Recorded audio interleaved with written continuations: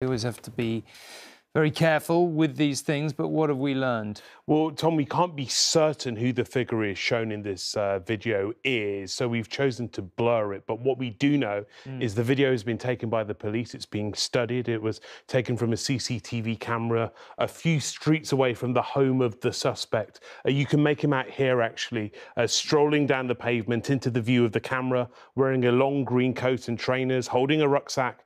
One of the many questions for the police now is whether this is the suspect, Harbi Ali, who's 25 years old and is now spending a fourth night in police custody.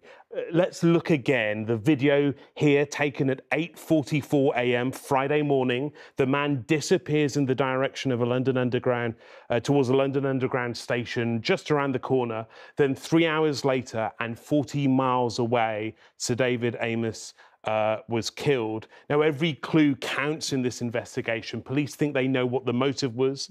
They're still trying to work out why Sir David Amess was targeted. Still a lot not known about this case. This video has been seized, though. This extract is being studied, and officers trying to work out precisely what happened here. They have until Friday to detain this suspect.